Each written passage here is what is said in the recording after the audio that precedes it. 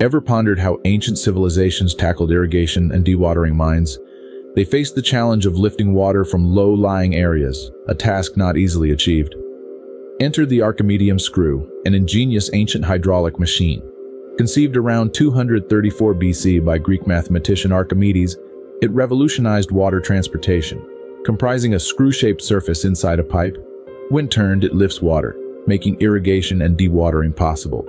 Still in use today, it's a testament to human innovation, solving age-old problems with timeless solutions.